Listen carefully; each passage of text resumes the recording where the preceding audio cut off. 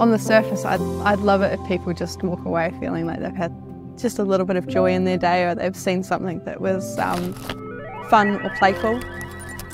The title of the folly is Femme-ly Velues. That relates to sort of our concept around crafting and how those skills are passed through families, and also about the sort of structure of the folly itself, as the three objects of the looms standing in space create a little family of looms.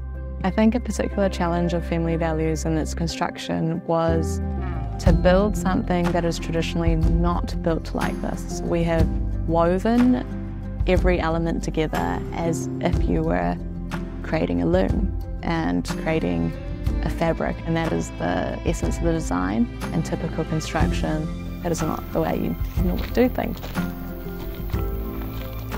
This was probably the most challenging entry, wasn't it? The most unusual, for all sorts of reasons. That the work itself was alluding to feminist politics, and the group of women was scattered between a couple of cities, and so all of those things added up to being a real challenge for the project. And I think the other thing that's really important is that the completed piece creates a space within it. And, you know, the debate is always, in what way is a folly different from a piece of sculpture? I think the point that's been made clearly is that it's the ability to create space, that one can step inside it or move around it and have some transformation of that which you're looking out at. I can see the industry really opening up and allowing more women to express themselves, or allowing more gender diverse people to express themselves. We can see a lot more diversity in the things that we build, not only in the offices and the people that build them, but the ideas that are able to be expressed. It's about being confident, being bold, and I think that we've achieved that. So the three stages of creating a woven fabric are threading the warp, then weaving the weft, and then the final product is the work, or referred to as the worked fabric.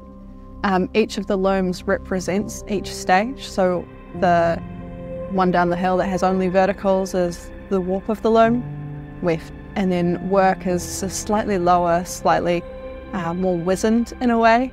We like the idea that there's sort of a conversation between the three elements where they're passing on knowledge between each other and playing on the complexities of learning a craft and then passing it on to keep increasing your knowledge.